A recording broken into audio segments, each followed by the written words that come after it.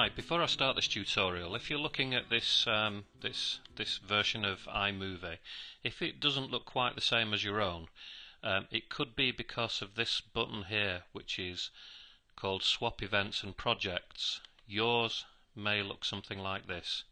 Okay, it's just personal preference. I tend to use it like this, and I think this is when you first get iMovie and open it up for the first time, I think it defaults to this. So just in case it looks different, just bear in mind that you can swap the events and the projects just by a click of this button. But have you ever wondered why, when you want to select an event clip and get it into your project, that not all of the clip is selected? Really annoying. So what I see people doing is double clicking the clip to select the entire clip, and then you've got to do the done thing or press return, and then you can drag the clip into the project. Well, there's something you need to know about this. First of all, let me just delete that.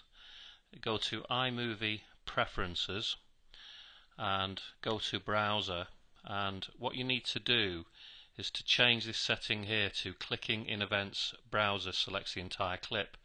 So if you just go ahead and click that and close this window, now you'll find when you click on the clip, the whole thing's selected, and drag it up there.